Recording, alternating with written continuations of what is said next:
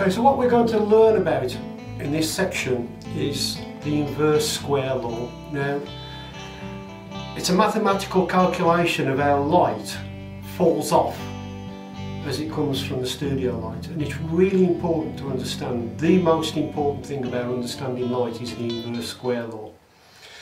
So I'm going to go over now. It's quite technical. Basically, let's say I'm 1 foot away from the light. So that light is at full power. It's 1-to-1 power. So, and the way that's worked out mathematically, I need to look at my chart here. So, at 1 foot, if you square 1 foot by the light, it's 100% at 1 foot.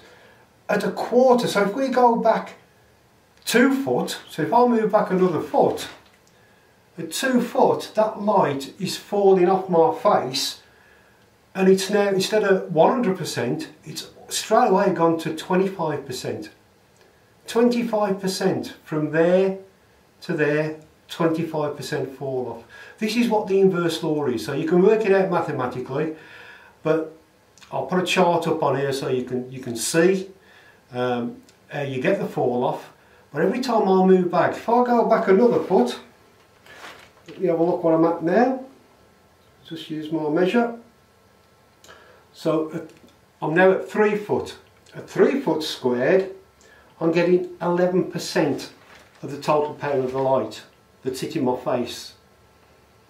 And if I go back 8 feet, I'm not going to go back 8 feet because I'll go through the wall, but if I went back 8 feet, I'm then getting 2% of the light coming from the light source.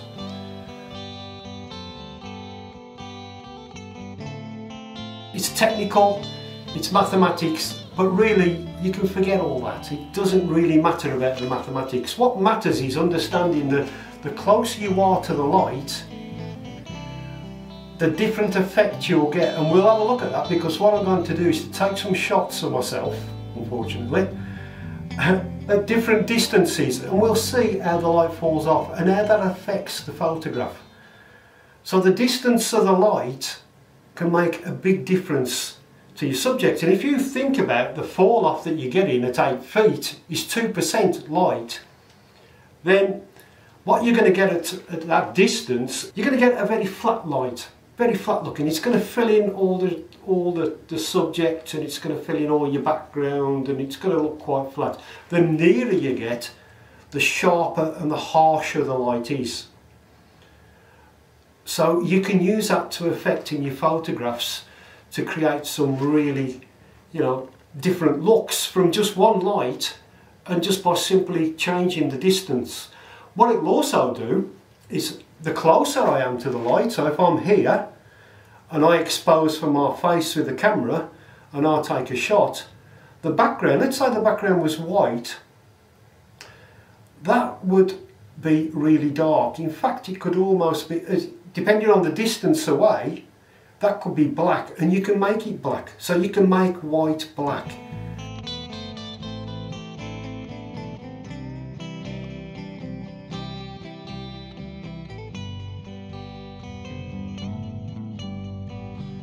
If I go a bit further back, a bit of grey starts coming in, so it would be grey.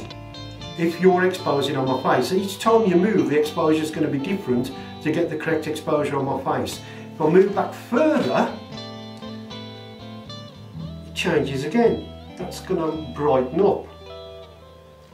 Now you'd think it'd be the reverse, but it's not. If I move back again and I expose for the face, because what's happening when I'm not getting the light from this source, I need to up the power, so I need a longer exposure, or I need to open up the f-stop to get that, and what that does then, it brings the background into play.